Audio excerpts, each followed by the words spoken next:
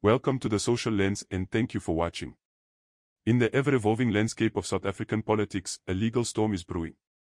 The iconic uMkhonto weSizwe logo, a symbol deeply intertwined with the country's history of anti-apartheid struggle, finds itself at the center of a legal battle between the African National Congress, ANC, and a new political player, Jabulani Khumalo. The uMkhonto weSizwe logo, abbreviated as MK, is not just a trademark, it's a powerful emblem of resistance. The ANC, the party that birthed the symbol during the anti-apartheid struggle, now finds itself in a legal tussle with Jabulani Khumalo over its usage. Recently, the ANC took a decisive step, unleashing its legal arsenal against Khumalo.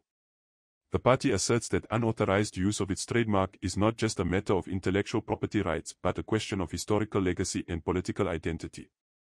The ANC's legal position is rooted in the extensive use of the uMkhonto weSizwe trademark. It contains not only statutory rights, arguing that it used the mark long before formal registration, but also substantial common law rights due to its historical and consistent use. The party argues that the uMkhonto weSizwe logo is more than just a symbol, it's an integral part of its identity. The years of association with the liberation movement have created a strong market reputation, forming the backbone of the ANC's legal claim. The ANC's legal representatives argue that Jabulani Khumalo's use of the uMkhonto weSizwe mark could mislead the public. The fear is that it might create a false association between Khumalo's party and the ANC, leading to confusion. The ANC has set a clear deadline for Jabulani Khumalo to cease using the uMkhonto weSizwe trademark. The ultimatum demands compliance by the close of business on December 29, 2023. Failure to adhere to this ultimatum will force the ANC to initiate civil proceedings against Khumalo. Legal scholars argue that this ultimatum is not just a legal maneuver but a strategic move to protect the ANC's political brand. If Khumalo fails to comply, the ANC threatens to seek compensation for the alleged unauthorized use of its iconic symbol.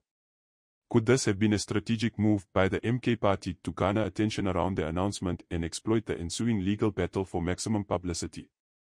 The MK party's announcement was not just a mere political declaration, it might have been a carefully orchestrated event designed to capture the public's attention. By adopting the iconic uMkhonto weSizwe logo, the MK party thrust itself into the national spotlight, instantly drawing parallels with the ANC's historic struggle against apartheid. Social media became a battleground for the MK party, where they strategically garnered support in KwaZulu-Natal and beyond. The anticipation and excitement surrounding the new party reached a fever pitch, creating a buzz that couldn't be ignored.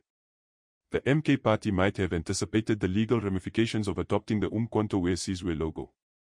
It's a way to position themselves as David against Goliath, the new underdog party fighting against the political establishment.